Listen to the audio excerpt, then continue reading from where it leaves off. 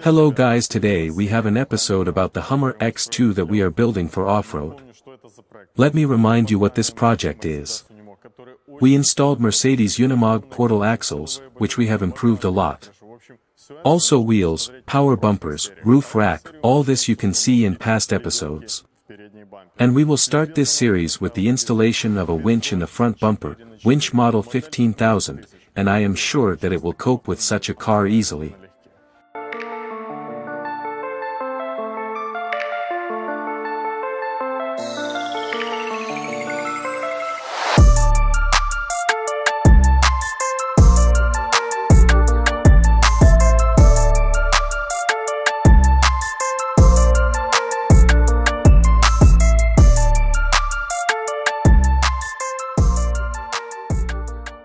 Now we will work with bumpers.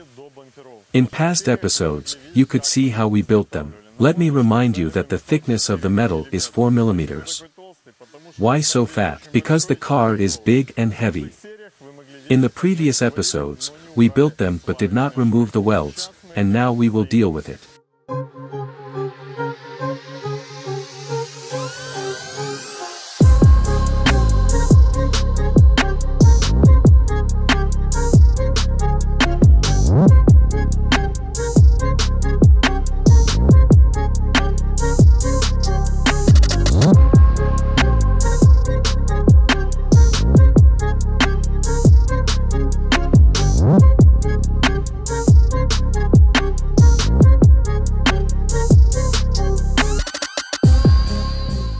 So why not take care of yourself?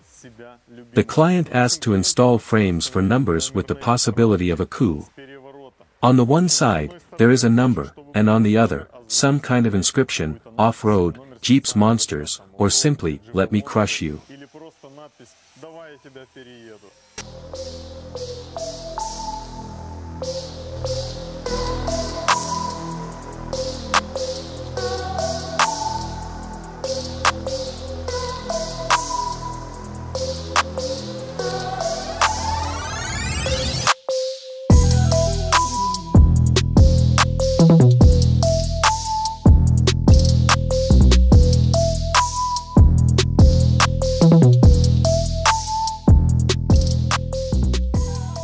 And now we will be engaged in the manufacture of power thresholds. The client provided us with photos of the thresholds that he wants, and we must repeat them.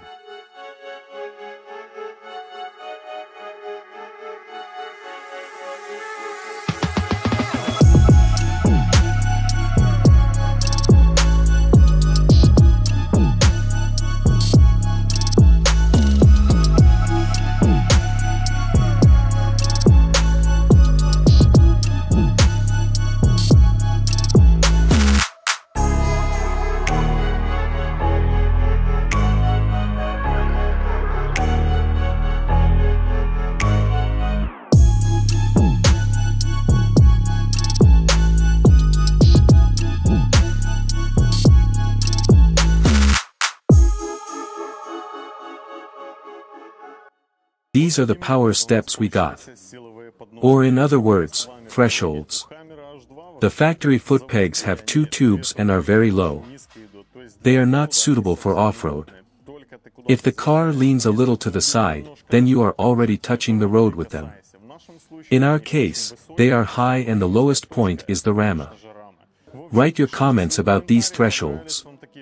And now we're going to look at the long-awaited package. These are wheels and tires Bogger, 44 19.5 or 20.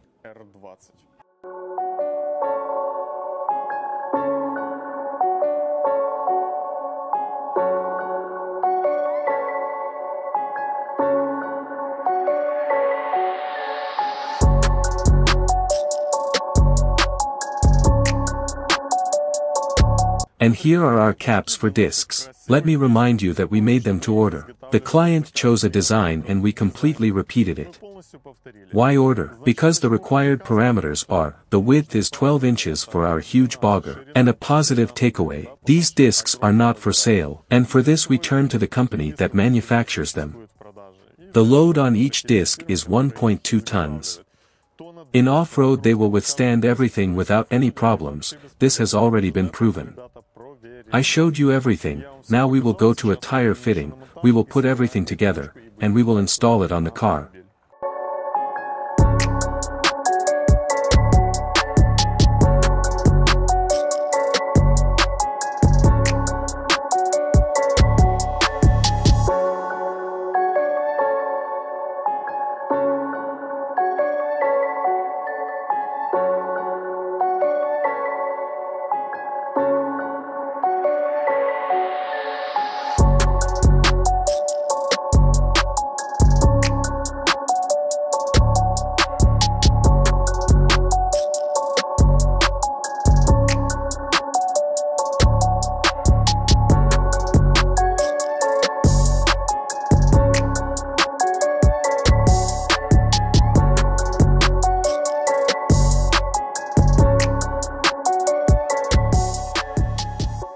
Well, now we will do what has delayed the project for so long. Finally, we have built the wheels that we have been waiting for. We install them on the front axle, take away the springs and start dragging the front axle, in order to check the articulation of the suspension.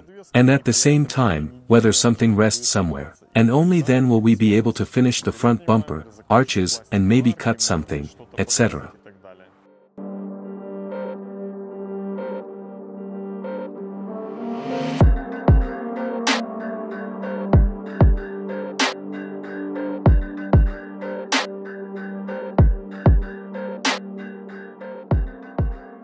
We pulled our front axle and already found the problem. Cushion mount which is between the body and the frame.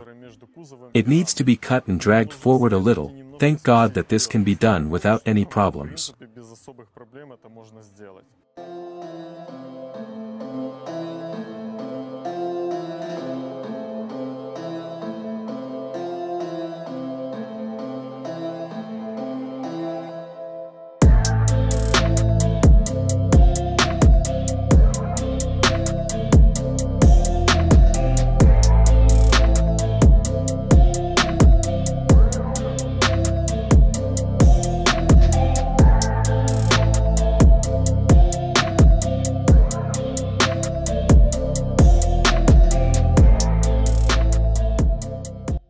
We have eliminated all problems with the front axle, but we will have a more accurate check on the street, we will drive into a large obstacle. We will do the same with the rear axle. But I already see that it is necessary to cut the arches and modify the bumper, since it is made for 42 wheels.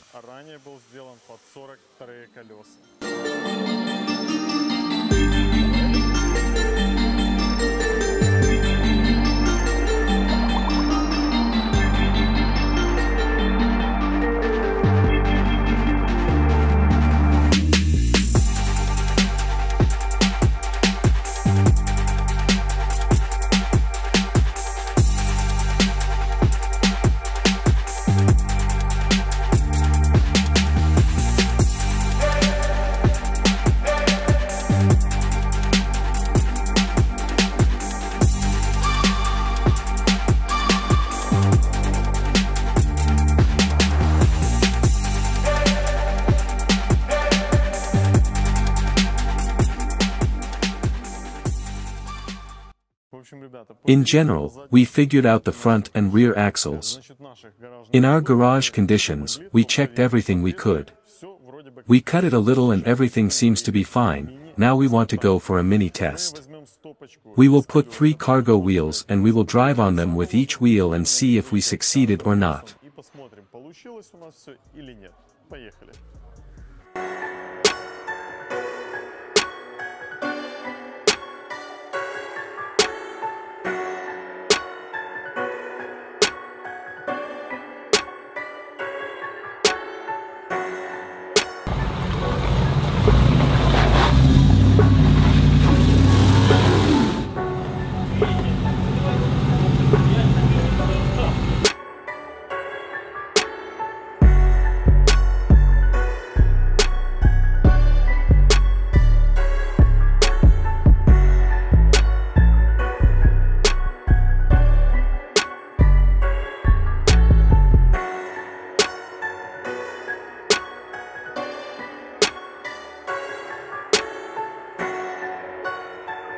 We've climbed the barrier and so far so good.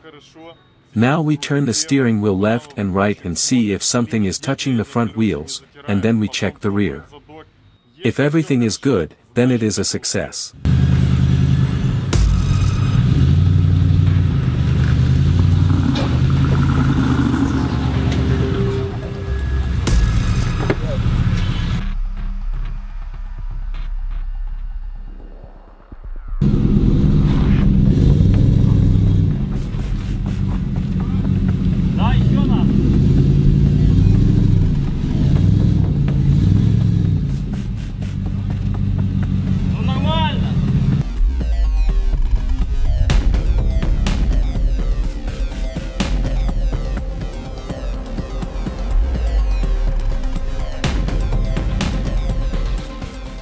We drove out the back and all is well. The gaps from the arch to the bumper are perfect. We checked everything in the hangar correctly. And immediately with such a load, we checked the front left wheel, twisted it in both directions and everything is fine.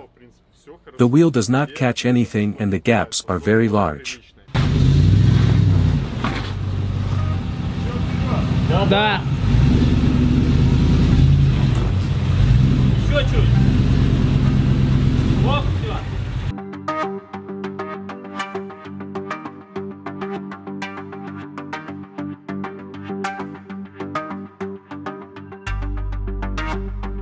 We left the front right wheel and what did we see? Everything worked out well again.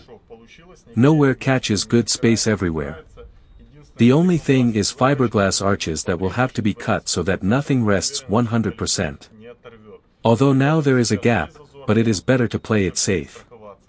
And now we can finish the bumpers, because we did not finish them near the wheel, because we knew that the client would order larger wheels. Let me remind you that initially there were wheels 42, and now here the 44th size, and now we can safely go to finish the bumpers.